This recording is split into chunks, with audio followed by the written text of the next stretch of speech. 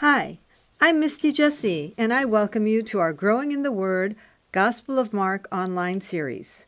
Thank you for joining us for today's presentation, which is Unit 4. We're going to be covering chapters 11 through part of chapter 14. Before we begin, let's take a moment to clear our thoughts and open our minds and heart to the Word of God as I begin our study with a prayer. In the name of the Father, the Son, and the Holy Spirit. Amen. Dear God, thank you for bringing us together and providing us many ways to study your word. Be with us now. Fill us with the grace of the Holy Spirit. Help us enrich our faith as we explore the meaning of your teachings in the past and in our lives today. Amen. In the name of the Father, the Son, and the Holy Spirit. Amen.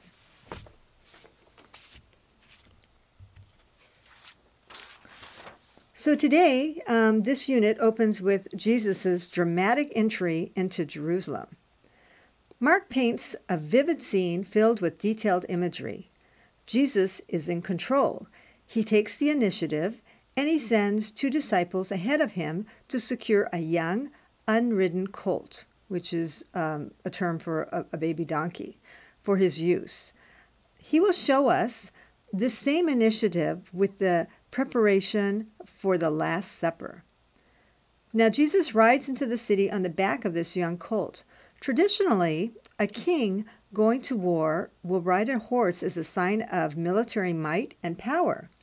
But in contrast, we have Jesus riding this colt, which is a sign of humility, indicating that he's coming in peace. Now, think about this. It takes a lot of skill and effort to ride such an animal. And yet Jesus does this effortlessly, affirming his power over nature. Just as he calmed the sea and the storms, now he controls animals. There is something unworldly in Jesus' strength and his peaceful demeanor. So we have this imagery. It's one of a peace-loving king entering into Jerusalem, not a warmonger.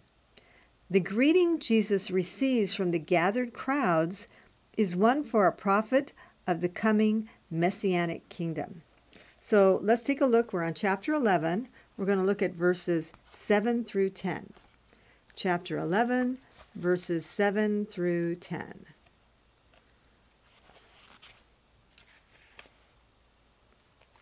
So they brought the colt to Jesus and put their cloaks over it, and he sat on it.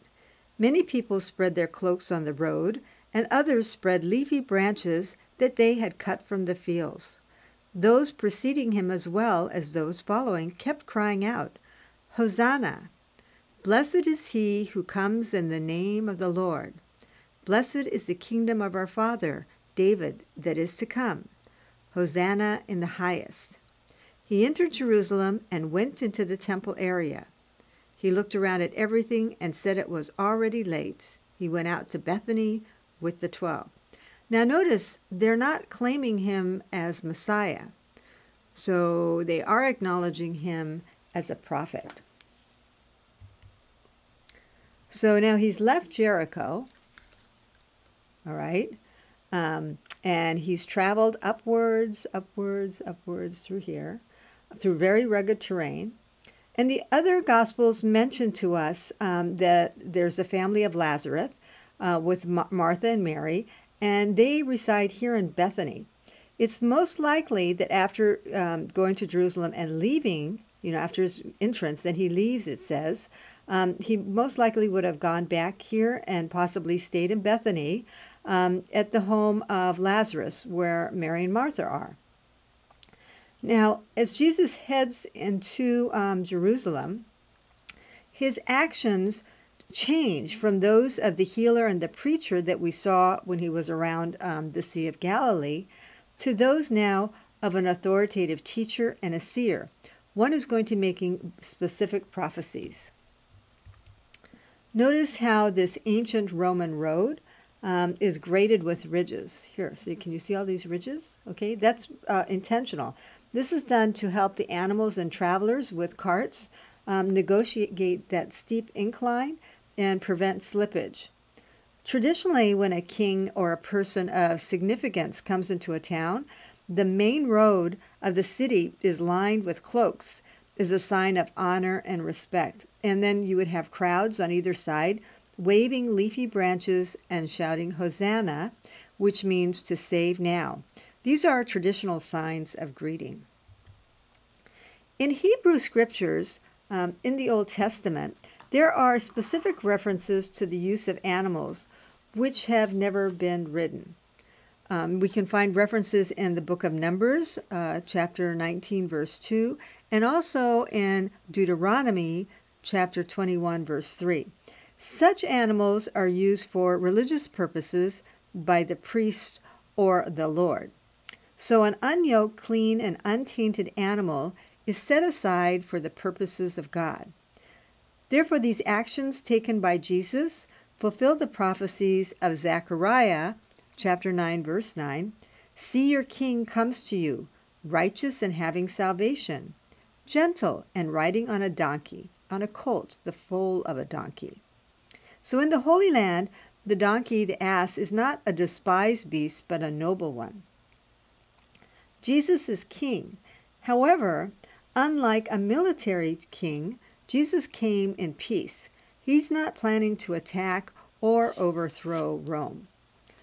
So much of what we're seeing in Mark and also in the other Gospels is a looking backward into the prophecies of the Hebrew Bible, showing that Jesus is the fulfillment of that long-awaited for Messiah.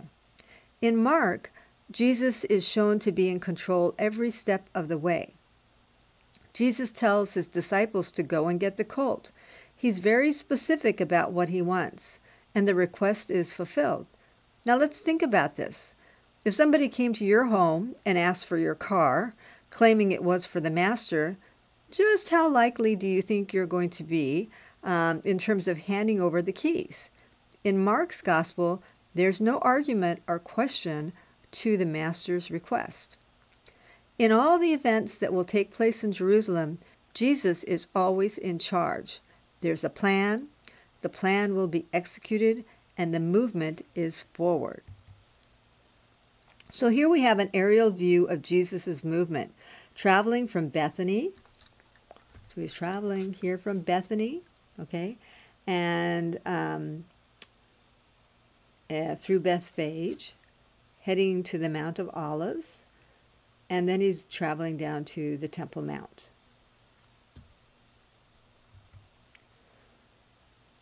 After the entrance into Jerusalem, Jesus spends the night in Bethany, and the next day, Jesus and the disciples, they're heading back out of Bethany, and they're on the road into Jerusalem, when Jesus sees a fig tree. Now, Mark likes to frequently sandwich incidents. In this case, we have two references to the fig tree. The first interaction occurs with the fig tree before Jesus enters the temple area. Then that's followed by the scene in the temple, after which the fig tree is encountered a second time as he's leaving. And he's coming back the next day. So traditionally in Judaism, there's a belief that the sacred fruit in the Garden of Eden is actually a fig, not an apple. Fig trees are much more common than apples in this area of the world. Another thought is that the sacred fruit in the Garden of Eden is a pomegranate. Both the fig and the pomegranate are readily available throughout the Holy Land. References to the fig tree are also frequently found throughout the Hebrew Bible, and the fig is considered to be a symbol for Israel. Now Jesus is hungry, and seeing the fig tree, he looks for fruit. It's actually too early in the season for the tree to bear fruit, because fig trees, they come into leaf in March and April, but they don't bear fruit till later in the summer. So Jesus curses this barren fig tree, and it represents a judgment on barren Israel and the fate of Jerusalem for failing to accept his teachings. The temple and the religious leaders are going to face the consequences for their actions. Again, Jesus has transitioned from being a healer to a prophet. So now we have him making these prophetic remarks in regards to Israel and the Israelites who were not willing to listen and hear his message. Mark references words, imagery, and prophecies from the Hebrew scripture. He talks about blooming, and blooming symbolizes the end times, God's final kingdom. Throughout Mark's gospel, we've seen Jesus' powers, his ability to heal, which has led to the restoration of lives back into community. And successful healing reflects faith. There's faith then that God will come, he's going to heal and restore Israel back into its proper place. Jesus has modeled the importance of faith and the power of prayer and forgiveness. These are critical elements which provide the foundation for effective restoration. Even though Jesus curses the fig tree, there is hope for future restoration. It is in the power of the truly divine God, then, to forgive, and Jesus' message is just that, is that God wants restoration and healing of Israel. He wants to be in relationship with his children. So here we have a fig tree in bloom. And normally, again, I'll mention that they leaf in March and April, and they'll bear fruit in June. As Jesus enters Jerusalem, the only act of power that he will do in this last part of the gospel is one of cursing. The curses address the issues of fear, testing, betrayal, and death in Jerusalem. Jesus now heads toward the Jerusalem temple. Mark references several different prophecies of Isaiah and Jeremiah, and he ties them together to show Jesus' actions as fulfillment of these prophecies.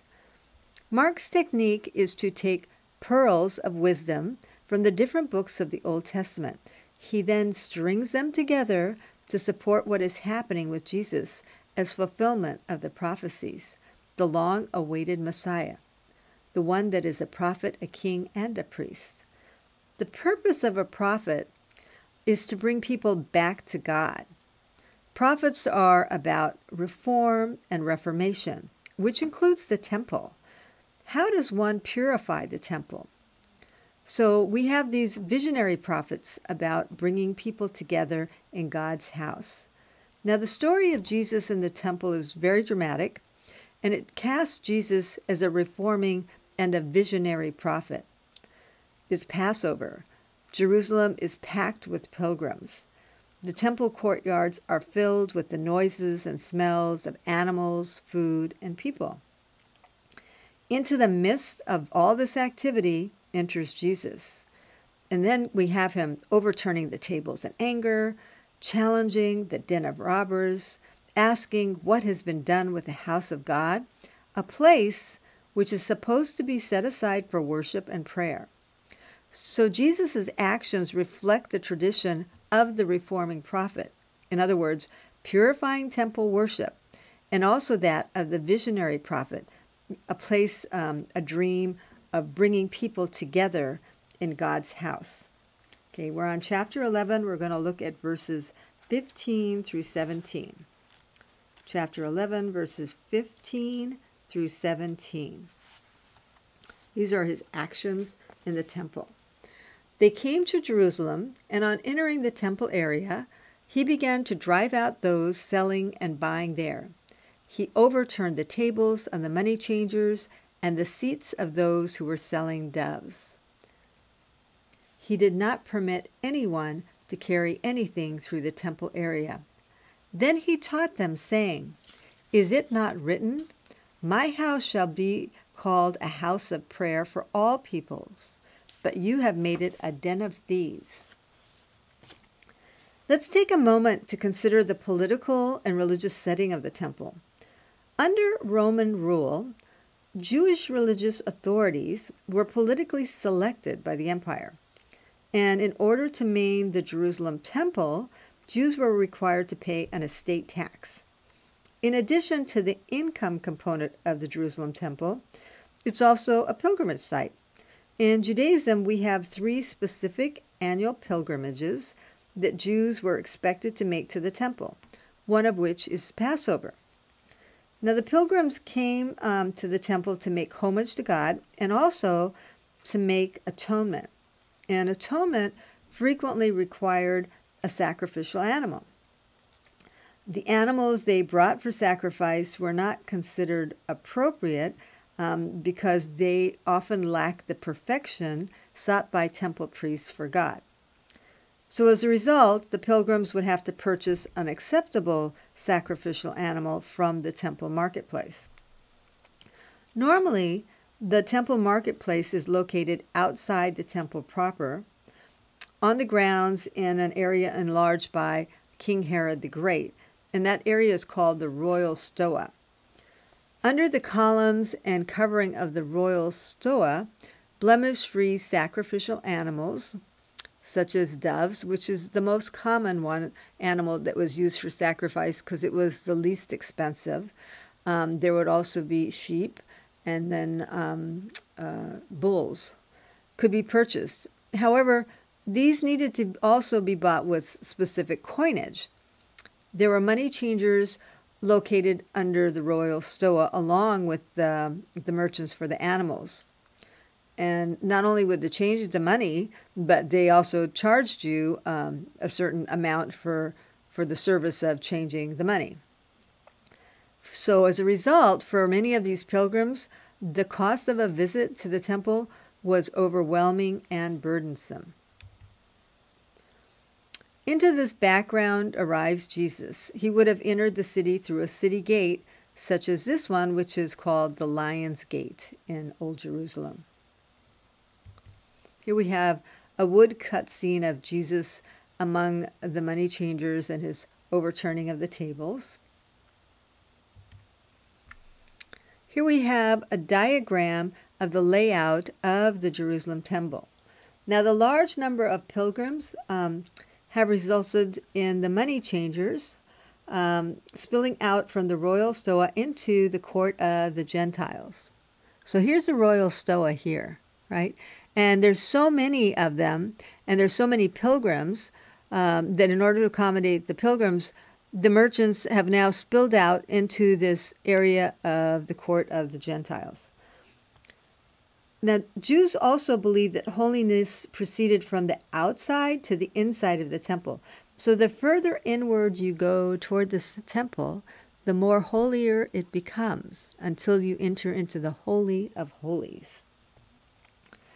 Jesus' anger is that a place set off for religious worship has been turned into a marketplace at the expense of the people who have come to worship God. Adding to this angst is that the marketplace has spilled into the court of the Gentiles, which was a place for both Gentiles and Jews to come together in worship of God. So the temple was considered a house of prayer for all nations. Here's that visionary prophet aspect of what's going on.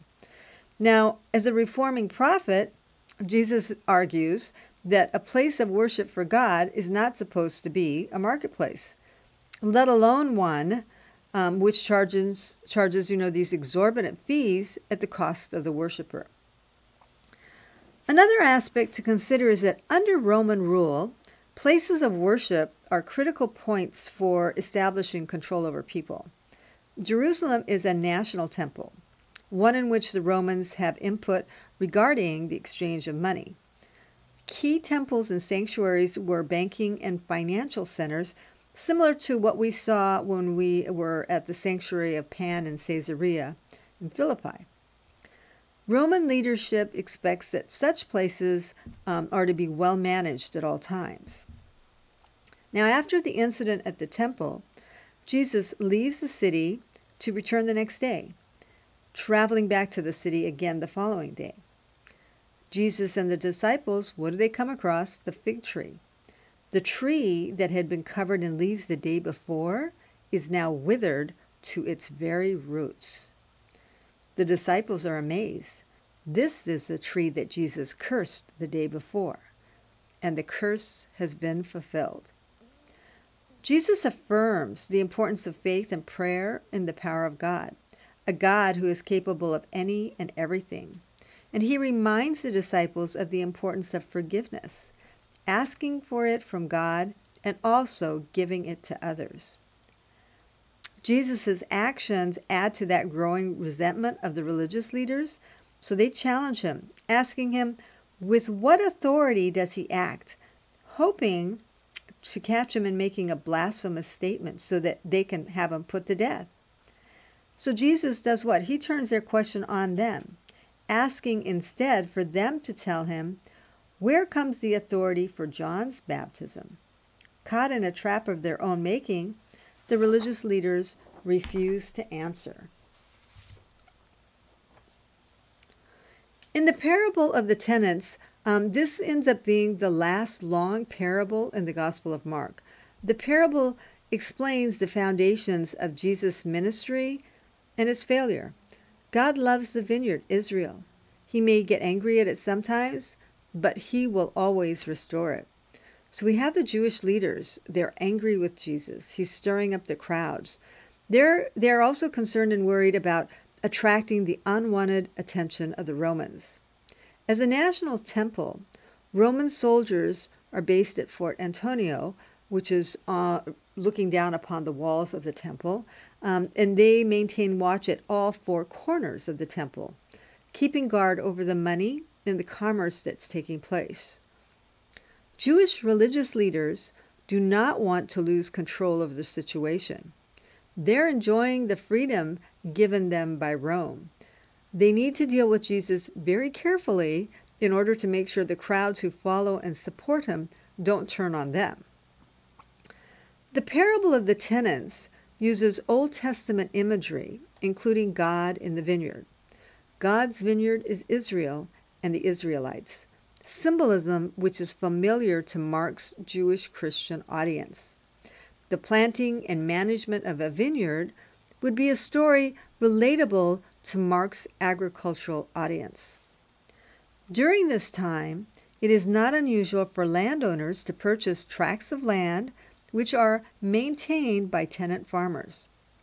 After harvest, the landowner sends someone out to collect the landowner's portion. So the setting of the story is one that's familiar to Mark's audience. We're on chapter 12. We're going to read verses 1 through 11. Chapter 12, verses 1 through 11, the parable of the tenants. He began to speak to them in parables. A man planted a vineyard, put a hedge around it, dug a winepress, and built a tower. Then he leased it to tenant farmers and left on a journey. At the proper time, he sent a servant to the tenants to obtain from them some of the produce of the vineyard. But they seized him, beat him, and sent him away empty-handed. Again, he sent them another servant, and that one they beat over the head and treated shamefully.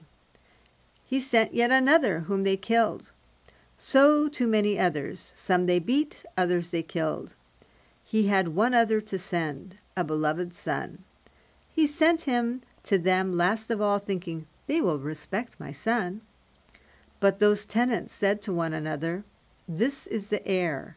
Come, let us kill him, and the inheritance will be ours. So they seized him and killed him and threw him out of the vineyard. What then will the owner of the vineyard do? He will come, put the tenants to death, and give the vineyard to others. Have you not read this scripture passage? The stone that the builders rejected has become the cornerstone. By the Lord has this been done, and it is wonderful in our eyes.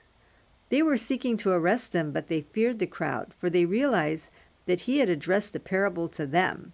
So they left him and went away. It's Passover. The population in Jerusalem has swelled from 50,000 to several hundreds of thousands. And Jesus is telling this parable to a very large crowd, a parable which clearly addresses the religious leaders. The vineyard is Israel. The tenant farmers are the religious leaders. The owner of the vineyard is God. The servants are messengers of God, including prophets. And finally, God's beloved Son, Jesus. The term cornerstone is one found in Psalms, and it's sung during Passover. It's a reference to the enslaved people, the Israelites, who, freed from slavery, become the cornerstone of God's covenanted nation. In Old Testament tradition, then, it is God who creates the vineyard, with the promise that he will always restore the vineyard, and he always does restore the vineyard. So for Jesus, the cornerstone, Israelites have rejected the message he brought from God. Ancient vineyards frequently have watchtowers. It's right here. Okay, so here you have a watchtower. And these watchtowers are specifically used to keep guard and offer protection against bandits and enemies out to harm the crops. God, the owner of the vineyard, has promised and created a beautiful place, one which needs to be tilled and cared for. And God, we're told, sends his messengers. Messengers in the biblical world are traditionally the prophets. The prophets God sends are repeatedly, we're told, abused, defiled, and killed. And we see that throughout the Old Testament scriptures. The tenants are very hostile. They want the vineyard and the prophets for themselves. So the tenants would be the religious and political leaders. They don't want to hear the message that God has sent. The destruction that will take place, a prophecy, is a result of the corruption of Israel, the vineyard, by Jewish collaborators and the Romans. The landowner, God, talks about his most beloved Son, Jesus. So through this parable, Jesus tells his audience exactly what will take place, a prophecy that will be fulfilled. Just like the messenger's prophet sent by God earlier, the tenants will kill the landowner, God's beloved Son, Jesus. The corruption of the temple will lead to its own destruction. And whose fault is that? Well, the religious leaders who are political pawns, chosen by Rome and corrupted by power and greed. The prophecy of the destruction of the temple is actually fulfilled in 70 CE. It's destroyed by Rome, and it's taken down stone by stone. Here we have the standing cornerstone in Jerusalem. In Judaism, the cornerstone is the people of God, the Israelites. In Christianity, the cornerstone becomes Christ, with a message from God for all people. Jesus, as wisdom, now answers 4 questions from 4 sons. The questions are specific, and they're in regards to the Torah. And Jesus addresses 3 schools of theological thought in his answers: the Pharisees, the Sadducees, and the scribes. The first question asked by a righteous son is on a point of law. The second question, a mocking question, is asked by a wicked son. The third question is asked by a pious son.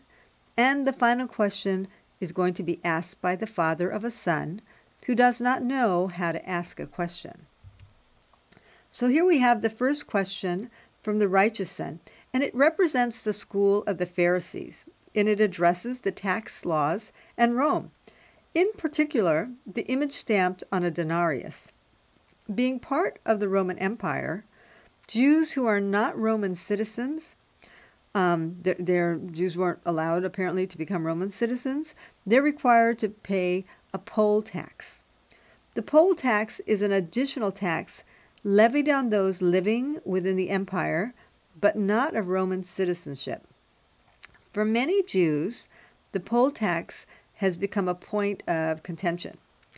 The question of whether or not to pay the poll tax is actually meant to catch Jesus, as his response is going to have political implications. So if Jesus were to answer no, he would be in trouble with the Romans.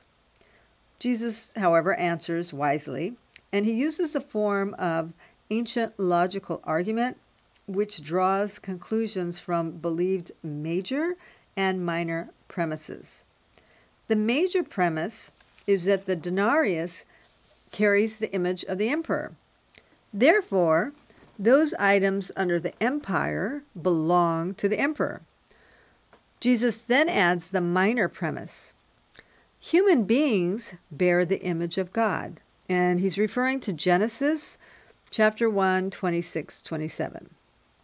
Therefore, we should give to God that which is God's. Theologically, the response is one which we are in the world, but not of the world. Use of a certain coin, in this case the Roman denarius, means one is obligated to that system, including obeying the laws the coin represents, in this case the Roman Empire.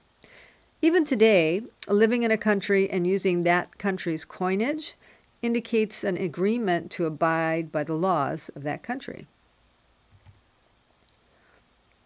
The Roman Empire is based on a religious cult system of emperor worship. When an emperor died, he was deified by the Senate. Often, if a governor wanted special privileges for the city, he would build a beautiful temple in the name of that emperor. Money would be collected and sent to Rome. In return, the city would receive tax benefits. So emperor worship served both religious and political functions. It provided a unifying factor for the empire, and also it provided a test of loyalty. Refusal to participate by offering sacrifices in honor of the emperor would actually result in execution. Now, worship of deities is problematic for Jews and later on for Christians. Jesus' response, acknowledging the image on the coin, give to Caesar what is Caesar's. You're living in the Roman Empire and this is the emperor's coin, which shows his authority. And give to God what is God is quite astute. Jesus what's he done? He's clearly separated the secular from the religious. We are made in the image of God, so we are to be of this world, but not of this world. The Pharisees have again failed in their effort to catch Jesus. Each year, those residing within the Roman Empire would support the emperor's temple cult by paying coinage as part of a tax in honor of the emperor, and also verbally swearing allegiance to the deity of the emperor before witnesses.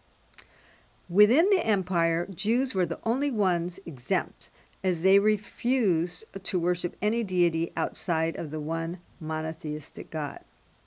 Now, early Christianity as a sect of Judaism was also exempt from emperor worship. However, later on, when Christianity was clearly separated from Judaism, worship and support of the emperor cult became an issue leading to the persecution and the death of Christians. Here we have a denarius, and a denarius was 1 day's worth of wages for a Roman soldier.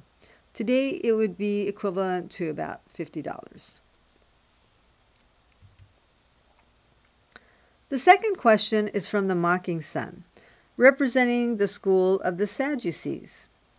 The Sadducees are associated with the priesthood and Jerusalem aristocracy.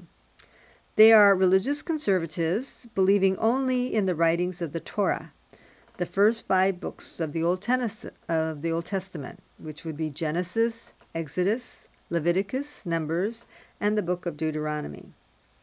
They reject resurrection and topics that are they only believe in topics that are actually within those first 5 books. So they don't accept resurrection, and they also don't accept the oral traditions. As the Sadducees do not believe in the resurrection, they mock the concept of marriage at resurrection. So their question to Jesus is regarding the levirate marriage. This is one in which if a man dies and he has no heir, a male child, then his widow is to marry the next brother and try to have a child by him to carry forward the dead man's name. This allows the property and the name of the dead man to continue. And the Sadducees give this example of a widow marrying 7 brothers and still having no heir for the first husband. So they're asking, when this woman is resurrected in heaven, the Sadducees want to know, which brother's wife will she be? So Jesus explains that this is not what resurrection looks like in heaven. Resurrection results in a new form, not your current body, but instead a spiritual presence similar to that of an angel. And also, life in heaven is going to be very different from earthly life. The Sadducees mock Jesus and those who believe in that concept of resurrection, which includes both the Pharisees and the Essenes. However, Jesus has shown his authority and wisdom in his interpretation. The Sadducees fail to understand Scripture because, why? They are caught up in politics. They have failed to understand what God has called them to. So we're on chapter 12. We're going to look at verses 24 through 27. Chapter 12, verses 24 through 27. Jesus said to them, "Are you not misled because you do not know the Scriptures or the power of God?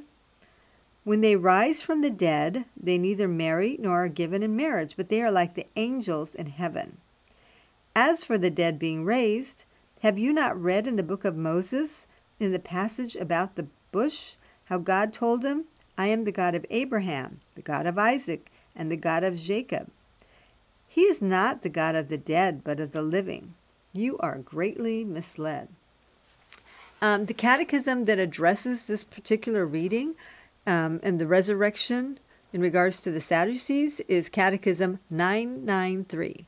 So Catechism 993, and it talks about the resurrection. So the Sadducees are focused on money, politics, and temple rituals.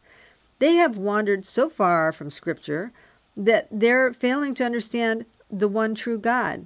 And Jesus explains to all the audience, not just the Sadducees, that our God is the God of the living, and resurrection is not about the physical body. In ancient Jewish thought, the soul and the body are together. They're not separate. So the Jewish mind understands resurrection to mean that the soul and the body are together again after death. And Jesus says, no, it's going to be different. So he's continuing to prepare his disciples and those he teaches for his own resurrection. The third question is from a pious son regarding the greatest commandments. The pious son represents the school of scribes. Now, scribes wrote and recorded scriptures. As such, they were well informed of the 613 laws of the Torah and are considered to be teachers of Scripture. If we were to think of scribes today, we would think of them as lawyers, okay? Since there were so many laws, some laws were considered to be high and some laws were considered to be low, indicating their degree of importance. So the pious sons, the scribes, are asking Jesus, which is the most important of the 613 laws of God? And Jesus responds just as a scribe, a teacher of Scripture, demonstrating his knowledge, his authority, and his wisdom. And he replies with the Shema, which comes from the book of Deuteronomy. The word Deuteronomy in Hebrew means to hear. The Shema is the creed of Judaism. It's recited at the beginning of every synagogue service. Pious Jews recite the Shema every morning and evening. And so Jesus responds by stating that there are two great commandments, and then he recites them. So take a look. We're on chapter 12, verse 29 through 31, the greatest commandment. Chapter 12, verse 29 through 31. Jesus replied, "The first is this: Hear, O Israel, the Lord our God is Lord alone. You shall love the Lord your God with all your heart, with all your soul, with all your mind, and with all your strength. The second is this: you shall love your neighbor as yourself. There is no other commandment greater than these." The pious son, the scribe, agrees with Jesus' answer. So Jesus has skillfully woven together parts of Scripture showing that the love of God and love of neighbor together reflect true worship. So this incident with the pious son, the scribe, is striking because Mark shows that Jesus is not at odds with all the scribes of the temple. In fact, Jesus is actually in perfect agreement with those who taught the very central tenets of Judaism. Jesus, through his mission, has expanded worship beyond love of the Jewish neighbor. It's no longer just the Israelite, but you're also called to love the Gentile. So the catechism in regards to love of neighbor is 2196, Catechism 2196, and it talks about the love of neighbor. For Mark's Gentile Christian audience in Rome, this is a very affirming and key interpretation that's been provided by Jesus. So here we have the full Shema. It's found in Deuteronomy 6:4, and again begins with "hear." That's what the word Deuteronomy means. Later, Jewish tradition developed a three-part Shema prayer that includes Deuteronomy 11:13 through 29 and Numbers 15:37 through 41. And tradition teaches that these three parts together cover all aspects of the Ten Commandments. So let's read this. Hear, O Israel, the Lord our God, the Lord is one. You shall love the Lord your God with all your heart and with all your soul and with all your might. And these words that I command you today shall be on your heart. You shall teach them diligently to your children, and you shall talk of them when you sit in your house, and when you walk by the way, and when you lie down, and when you rise. You shall bind them as a sign on your hand, and they shall be as frontlets between your eyes. You shall write them on the doorpost of your house and on your gates. The fourth question is posed as a riddle by Jesus in regards to the meaning of Messiah. The religious leaders have questioned the authority of Jesus every step along the way. They're unwilling to accept him as the Messiah. So Jesus' riddle then challenges them. If the coming Messiah is a son of David, then why does David refer to him as my Lord? A master of the scripture, Jesus has posed one scripture, God's promise to David, which we find in 2 Samuel chapter 7, verses 12 through 16, in which he's going to raise up an heir from his loins. And he juxtaposes that with Psalm 110, in which we hear, the Lord said to my Lord. And there is no answer to the riddle. The point being that Jesus is not the conventional expected Messiah. He is not a warrior king, priest, and prophet. In fact, he's far greater than a mere descendant son of David, hence the reference as my Lord.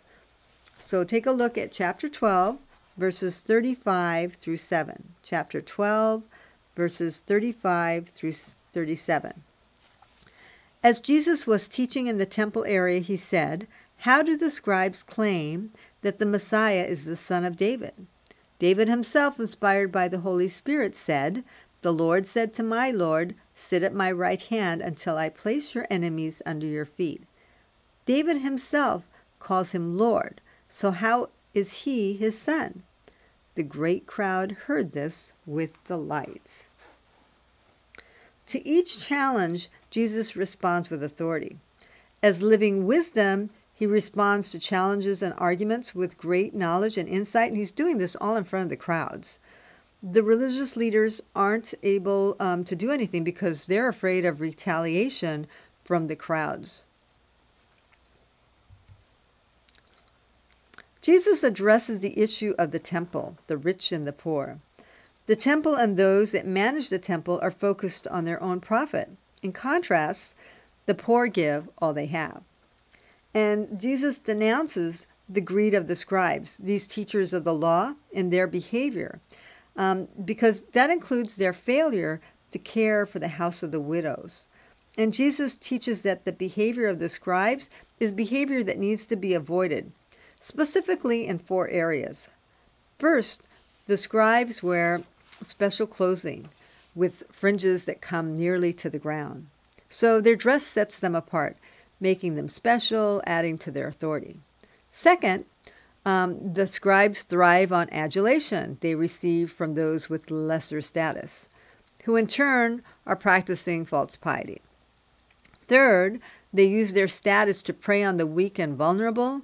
And finally, fourth, their public prayers are done intentionally to impress those who listen. So in the synagogue is a bench located in front of the ark. The ark holds the sacred scrolls of the Torah. And those who sit on this special bench, they're held in high honor, and they can be seen by everyone that's attending the synagogue. And frequently, those sitting on the bench are the scribes. As teachers of the law, scribes are not paid a regular wage. Instead, they're dependent on the generosity of their patrons. And what happens is that such a system leads to abuse. In particular, the abuse of the widows, who are very vulnerable, because the scribes are supposed to oversee and take care of them, and they end up wiping out all their savings. So now Jesus notes, here we have this poor widow who has very little to give, and yet here she is in the synagogue giving her few small coins willingly. So her gift is truly a gift to God versus it's one, it actually is one that reflects love of the Lord with all my heart, soul, mind, and strength, versus what we have from the scribes who are corrupt and greedy and only give a little portion of excess. Okay, so we're on chapter 12. We're going to look at verses 41 through 44. So Jesus is in the temple now. So he's sitting down opposite the treasury, and he's observing how the crowd put money into the treasury. So chapter 12, verses 41 through 44. He sat down opposite the treasury and observed how the crowd put money into the treasury. Many rich people put in large sums. A poor widow also came and put in 2 small coins worth a few cents. Calling his disciples to himself, he said to them, "Amen, I say to you, this poor widow put in more than all the other contributors to the treasury. For they have all contributed from their surplus wealth, but she, from her poverty, has contributed all she had, her whole livelihood." So here we have an example of a mite, or in this instance, mites. They're also known as leptons. It's the smallest copper or bronze coin currency among Jews during the time of Jesus. The mite was first struck with images of Hebrew legends under the Maccabees, and then under the Roman procurators, the coins carried imprints of Greek legends. And according to Mark, the mite or the lepton was worth about 1/4 cent. So it would have taken 64 mites to equal 1 denarius. Now, the temple treasury is located in the court of women. Both men and women are allowed in this court. Women can go no further into the temple buildings. Throughout the women's court are inverted trumpet-shaped receptacles for money donations, a total of 13. The widow Jesus refers to has nearly nothing as a result of the scribes having preyed on her vulnerability and taken most of what was left to her by her husband. Her meager donation of mites is hardly heard but visual to all present. She has given everything. In contrast, the wealthy give only a portion and make a show of their donation as their many coins noisily clink into the donation receptacle. Jesus teaches to give from the heart, to give honestly, and to give as God has given the receiver. Chapter 13 opens with Jesus sitting on top of Mount Olive. Jesus gives what is known as the Olivet Discourse, the longest recorded message in Mark. As a prophet, Jesus is preaching about a time of pending crisis, the fall of the temple for the second time. Let's take a moment to review the first time the temple fell. Prophets warned the people to reform, to return to God, or be prepared for the consequences of God's wrath. The people ignored the warnings and abused and killed the prophets. The first temple fell to the Babylonians in 586 BCE. The Israelites had gone astray from God, and God allowed the fall to take place along with the dispersion of the people from their homeland. Jesus now warns of another similar occurrence to take place, this time with the second temple. Jesus warns of the misery and persecutions that will follow, including floggings in synagogues and foreign occupation. Jesus' prophecy will be fulfilled, as in 70 CE, the Romans will destroy Jerusalem and the temple. Thousands of Jews will be killed. Those remaining throughout the empire will suffer. We're on chapter 13. We're going to look at verses 1 and 2 and the prophecy Jesus made. Chapter 13, verses 1 and 2. The destruction of the temple foretold. As he was making his way out of the temple area, one of his disciples said to him, "Look, teacher, what stones and what buildings." Jesus said to him, "Do you see these great buildings? There will not be one stone left upon another that will not be thrown down." Jesus' message is a clear warning of the need for temple reform, and a return to the covenant between God and his chosen people. Now, there are two time periods being addressed in the prophecy. The first addresses Jesus and the crowds who support and follow him versus the political powers that are hostile. So the persecution is not going to take place during the time of Jesus. The second time period addresses Mark's audience. Christianity has grown. Rome has or is about to destroy the temple. Christians face hostility and persecution. Mark's community needs encouragement to persevere to the end. Their reward will be great. Jesus' message continues with the apocalyptic language and the imagery of the end times, similar to that found in the book of Revelation. Throughout the prophecy runs a thread of hope and promise, which is important for Mark's persecuted Christians to hear. God will come. He will not forget his remnants. God fulfills his promises. Here we have a model of what ancient Jerusalem looked like during the time of Jesus. Note the massive walls around the temple, and also look at the walls that surround the city. And now we can see the remnants of the walls, a reminder of the power of the Roman emperor, who had the ability to tear down a temple, a city, and its walls. In this image, we have the fall of Jerusalem. The event is memorialized in a triumphant arch in honor of General Titus, who led the successful attack on Jerusalem. Jews rebelled several times beginning in 66 CE, until the Romans finally decreed enough. In 70 CE, they built ramparts along the city walls, and after 5 months of heavy fighting, they broke through the burning city and the temple, and they continued to lay fires and waste everywhere. An estimated 1 million Jews were killed during the months of battle and afterwards. Any remaining captives, approximately 96,000, were taken to Caesarea Maritima, and they were sold off as slaves. Throughout the Roman Empire, Jewish places of worship, synagogues, were destroyed. Jews were killed and persecuted as a reminder of the strength and power of the Roman Empire to control anyone that would come up against them. The Jewish historian Flavius Josephus recorded this in his book, The Antiquities of the Jews. The city was filled with pilgrims for Passover when the siege began, with the Roman army surrounding the city. Meanwhile, Jewish political factions fought among themselves. The Zealots, being a militant and rebellious group, fought with both the Pharisees and the Sadducees. The fighting escalated to the point where they killed each other. The siege led to starvation and death, included horrific stories of the cannibalizing of children and babies. The fall of Jerusalem was tragic. Jesus' prophecy about the temple and its fulfillment is striking.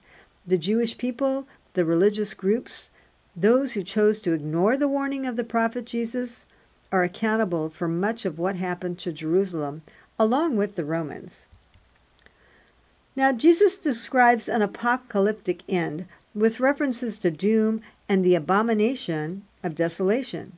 Antiochus ruled Jerusalem for a short period of time and attempted to destroy Jews and their faith.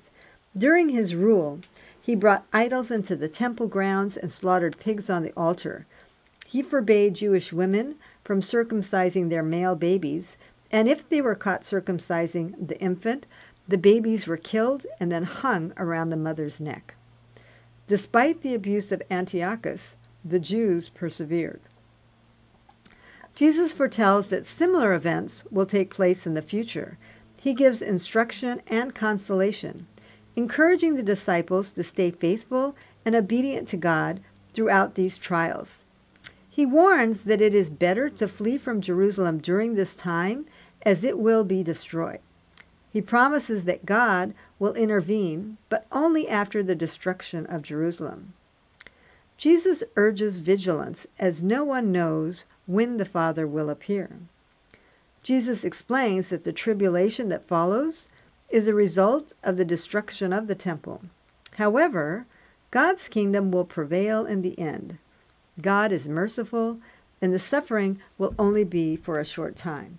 So let's take a look at chapter 13, verses 14 through 20, and we can get a sense of the tribulation that's going to take place and the language that's given. When you see the desolating abomination standing where he should not, let the reader understand, then those in Judea must flee to the mountains, and a person on a housetop must not go down or enter to get anything out of his house, and a person in a field must not return to get his cloak. Woe to pregnant women and nursing mothers in those days.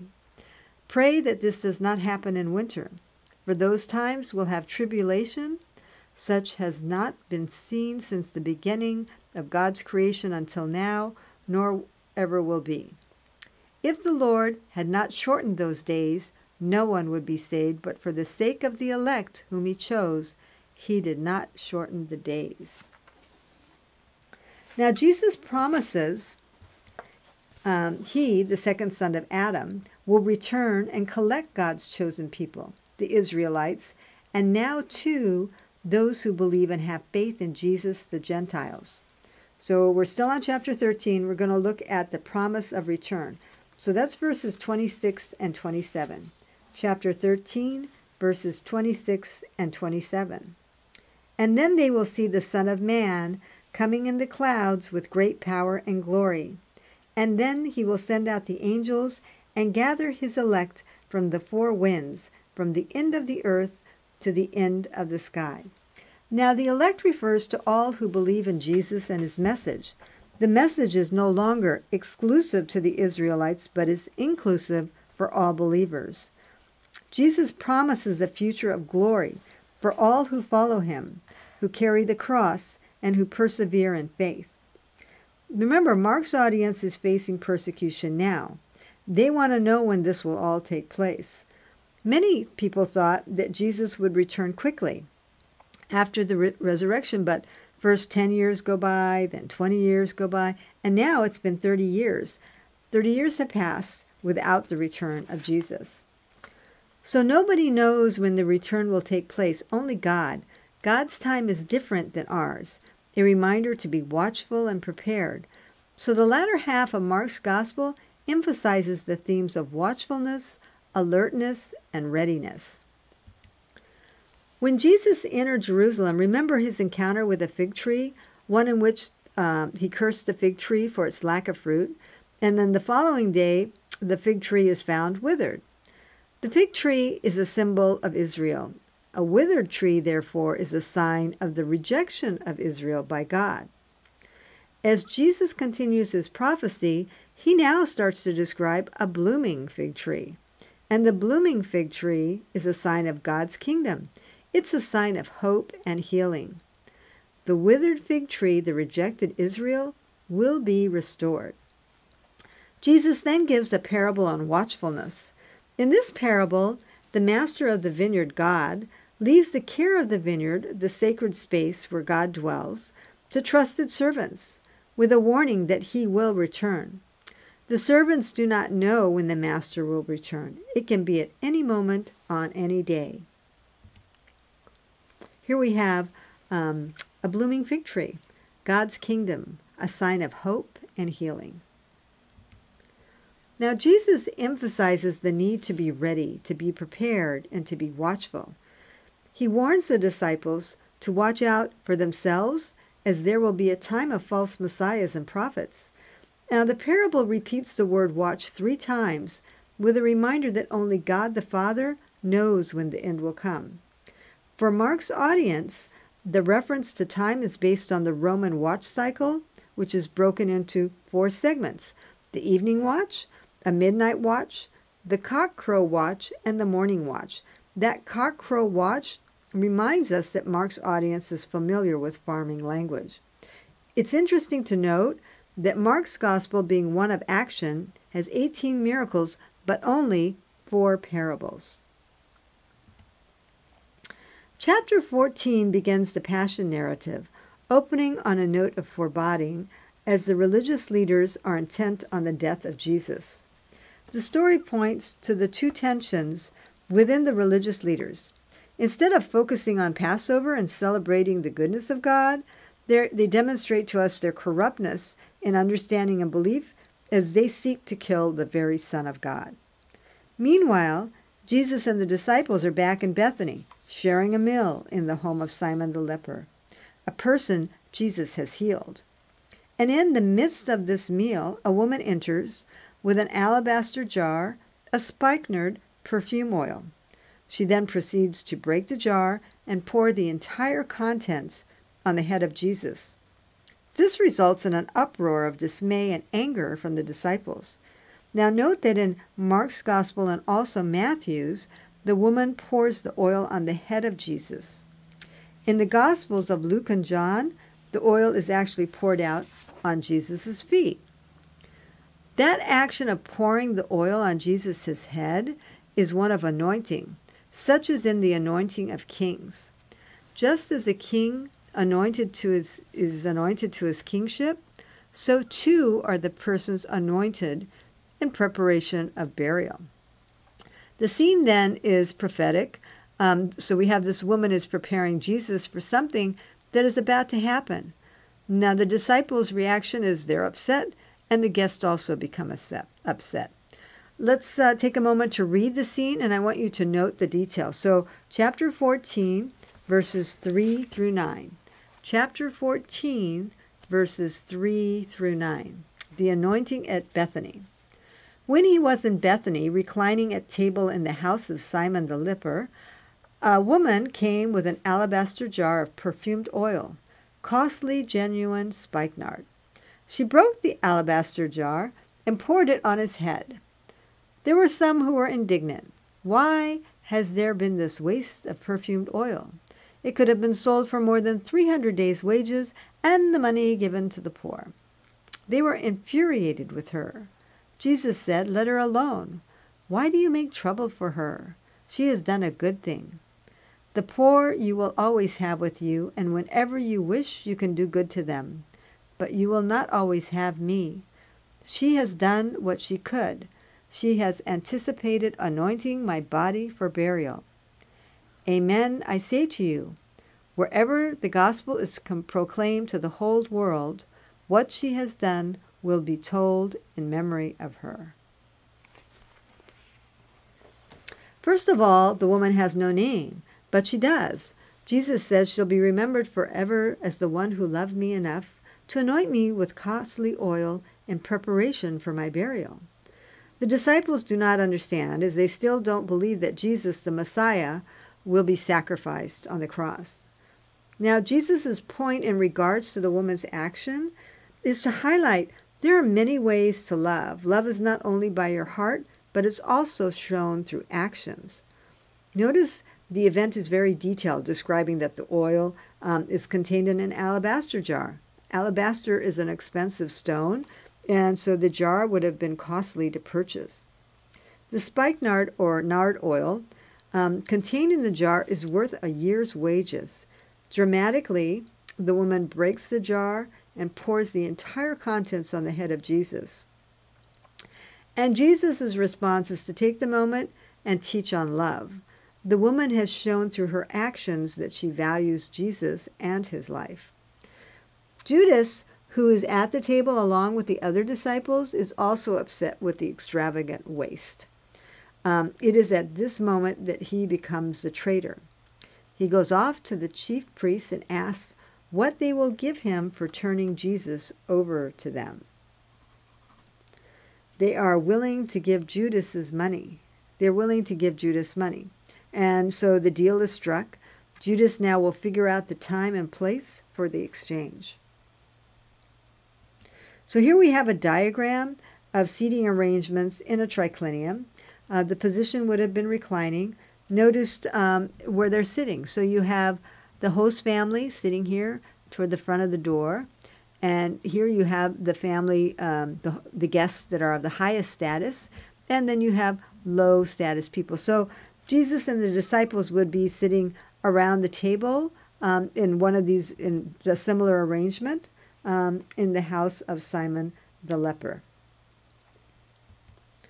An ancient triclinium that remains in Pompeii, Italy, Notice again the reclining. In this case, they're built in into the walls of stone, and they would have been covered with luxurious bedding of some kind to make it comfortable for the guest. Here we have a digital reconstruction of a triclinium in Pompeii, and you can see the detail with the mosaic flooring and the artworks on the wall. An ancient alabaster jar made for holding oil, and the perfume type of bottles like this one would be relatively small. The jar is traditionally sealed with a long neck, which is then broken off when the contents are used, and one jar contains enough for one application of the oil. So Jesus' response, remember, to the disciples' objection of waste is to remind them that acts of generosity towards suffering humanity do not substitute for gestures of love toward individuals. Both are actually required of God's disciples. So the spikenard plant is found in very high altitudes, 9,800 to 16,400 feet. So you find the plant in the Himalayas of Nepal, China, and India. The plant actually grows to about 3 feet in height. It's the roots of the spikenard plant which are harvested and crushed, and then they're distilled, which produces this aromatic amber-colored essential oil, which is commonly called nard oil.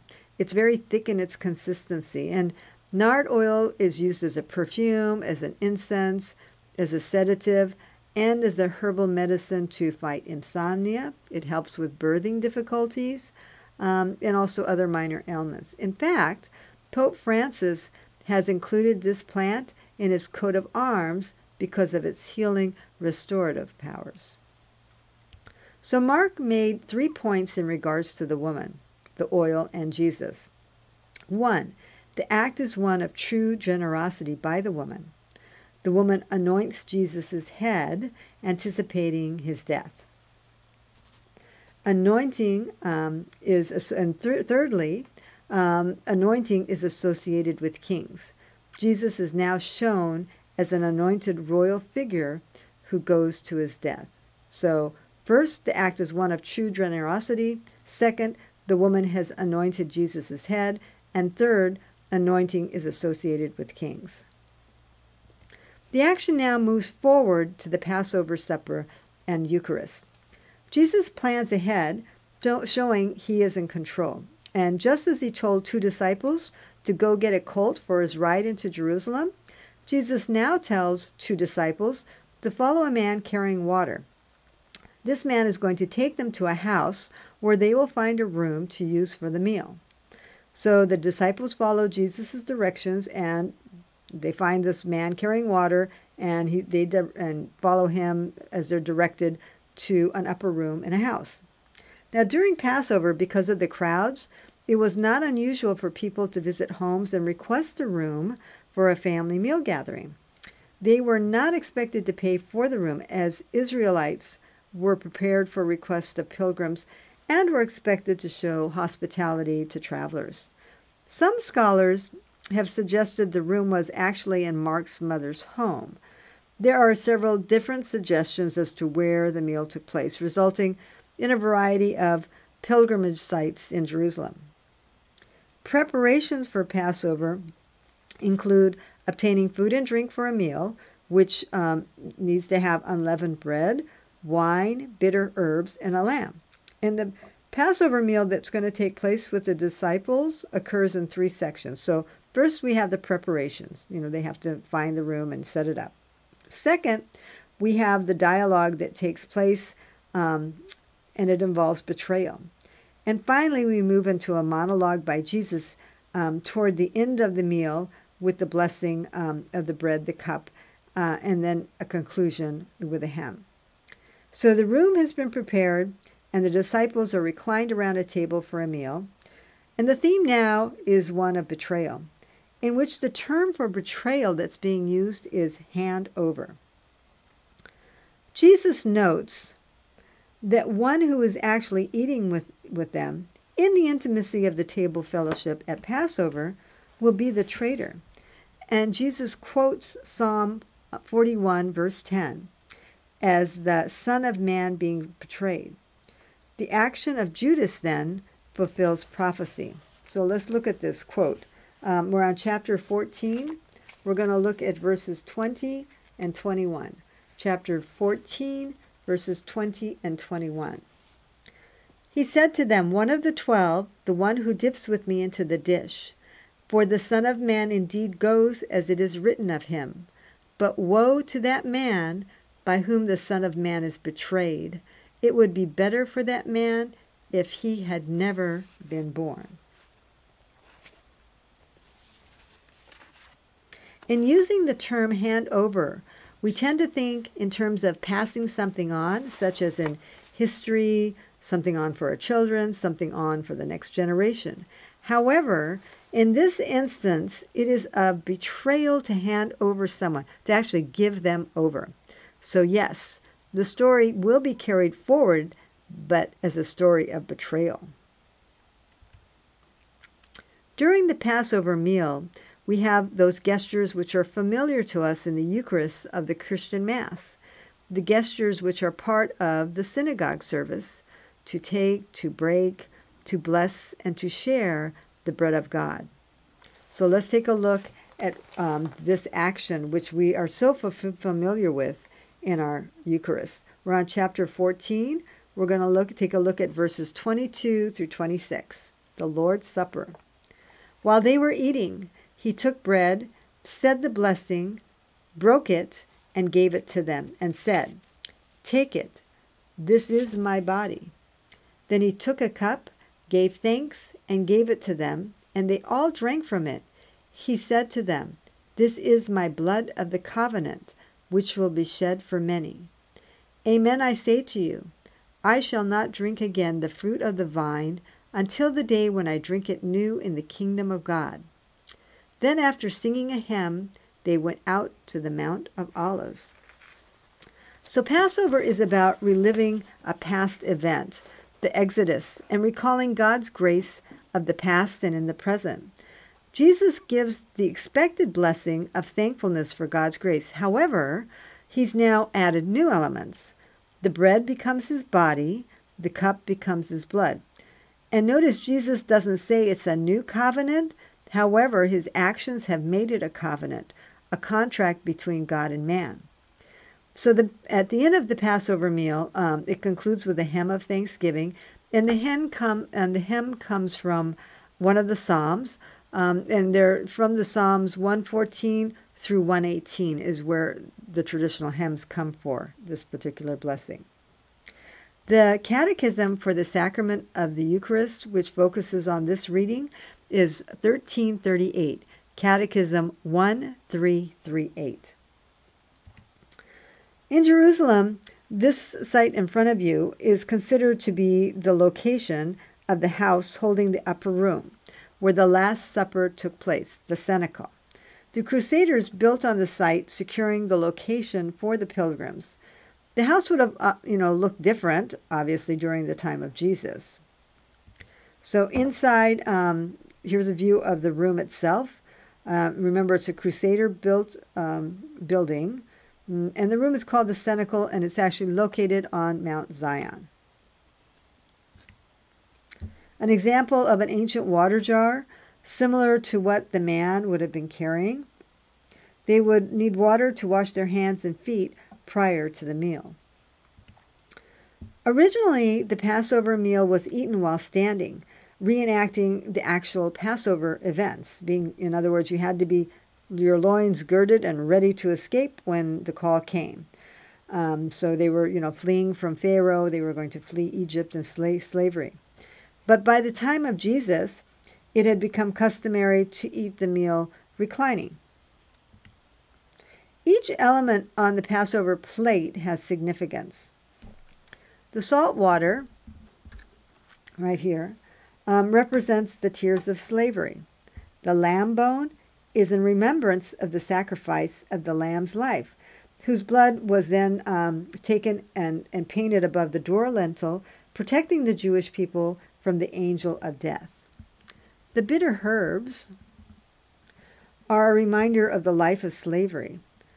Haroset is a very tasty apple mixture. It's a reminder of the mortar used to build the pyramids for Pharaoh. Parsley is a spring vegetable, and it's a symbol of the renewal of life. And the roasted or the hard-boiled egg is a symbol of new life outside of Egypt. And the matzah represents the unleavened bread, a reminder that there was no time to use yeast to let the bread rise prior to their escape from Pharaoh. The traditional Passover meal takes several hours to complete, as it includes readings and hymns. The Kaddish cup, Mark's Gospel highlights that they all share the one cup.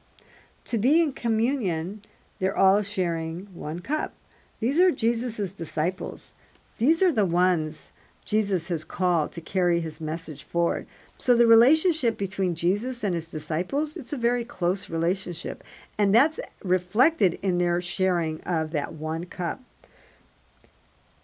Despite the significance of the moment, not one of them are going to be there for him at the end. They will break his heart as they abandon him.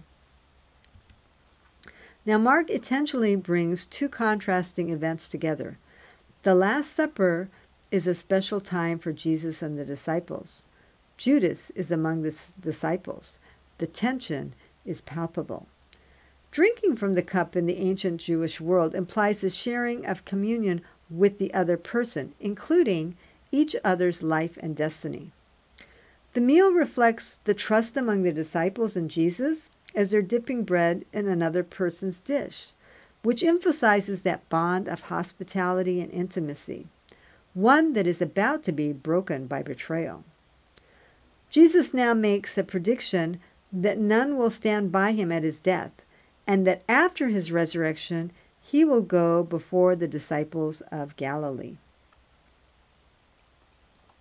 Peter immediately denies the possibility of abandoning Jesus. Jesus affirms that Peter will deny him, not once, but 3 times before the cock crows.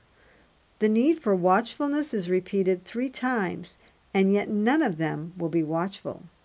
In the end, Jesus will be alone. The meal and the rite is concluded.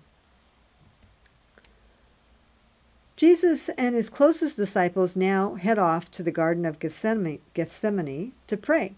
And in the garden, we'll have 2 incidents of betrayal. One is the betrayal of Jesus by his close disciple Peter, and the other by the disciple Judas.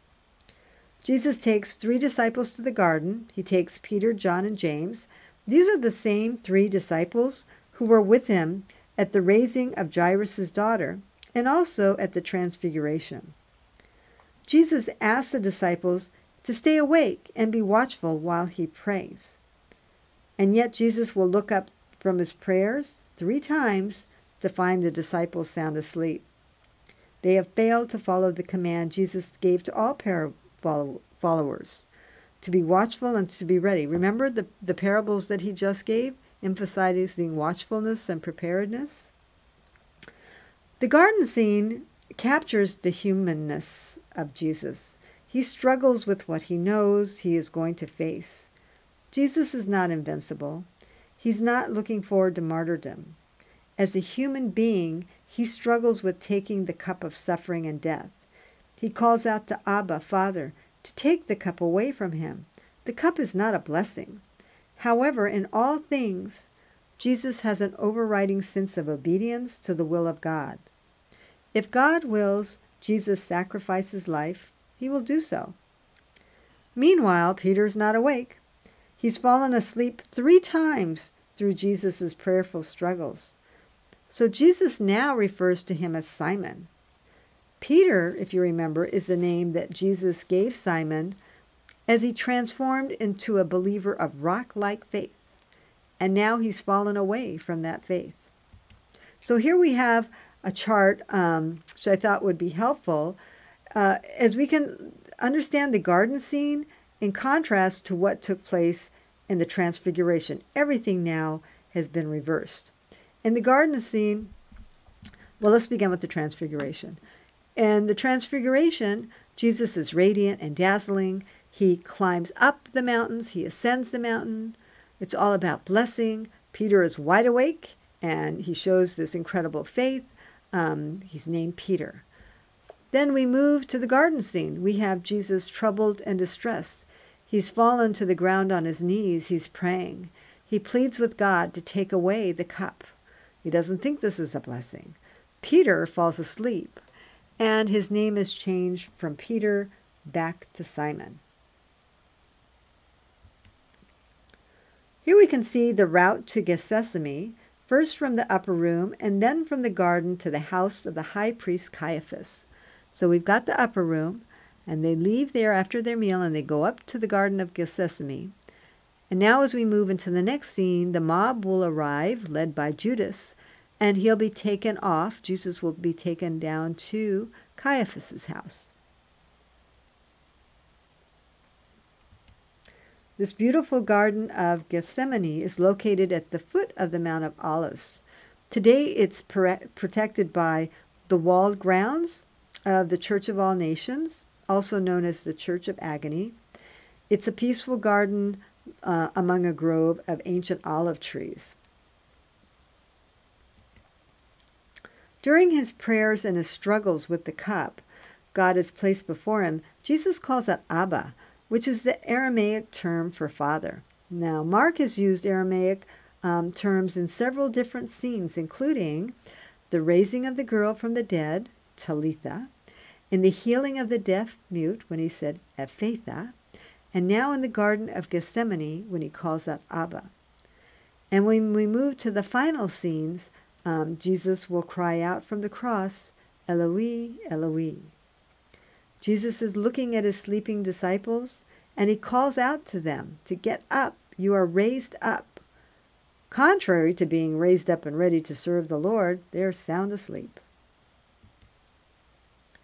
We now transition into the scene of betrayal. The details in the scene provided by Mark are not found in the other Gospels. Judas arrives in the garden, and he's accompanied by an armed mob sent by the religious leaders. And straight away, Judas approaches Jesus, calling him Rabbi and kissing him on his cheeks. Now, by kissing Jesus in this traditional manner, Judas has used a sign of respect, trust, and friendship as a method of identifying Jesus for the religious leaders. This sign has now become one of treachery and betrayal. Judas has arrived with an armed mob, one carrying clubs and swords. Notice how Mark uses that term straight away to describe Judas's approach toward Jesus, a term that throughout the gospel has been used in conjunction with the righteous. In the midst of the commotion, one of the disciples cuts off the ear of a servant of Caiaphas. James and John, the two disciples that are with him along with Peter, they've deserted the scene. So the only disciple remaining with Jesus is Peter. Jesus challenges those who have come to arrest him in the dark of night, questioning the ethics of their actions. He's been out in the open. He's been unarmed. They could have approached him in the daylight instead of covertly in the darkness. The scene ends with a reference to a young man caught running away naked, leaving behind a fine linen garment in the hands of the guard. The garment indicates the young man is from a wealthy family. And the young man has been in such a hurry to get dressed and follow the crowds that he had no undergarments. Now in his fear, he leaves what he does have and runs off naked. So he was not prepared. The tribulation has begun. Everything has now turned. The beloved disciples of Jesus have left him. Jesus has been betrayed and captured. I hope in today's presentation you found it helpful bringing into focus the history, the context, and the significance of these sad events for Mark's Gentile Christian audience in Rome, struggling with persecution and learning to understand and appreciate the message of Jesus and the promise of salvation. So let's take a look at our reflection questions. The first one, How do we keep people from coming to God by our actions? 2. Have you ever been persecuted for your faith in Christ? And 3. Have you ever been betrayed by someone you trusted?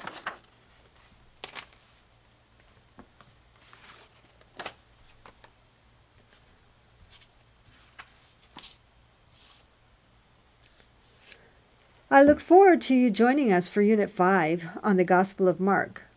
We will be covering the remainder of chapter 14 through the end of Mark, which would be chapter 16. I wish each of you a blessed day. Let us close together with the prayer our Father taught us. In the name of the Father, and the Son, and the Holy Spirit, amen. Our Father, who art in heaven, hallowed be thy name. Thy kingdom come, thy will be done, on earth as it is in heaven. Give us this day our daily bread, and forgive us our trespasses, as we forgive those who trespass against us.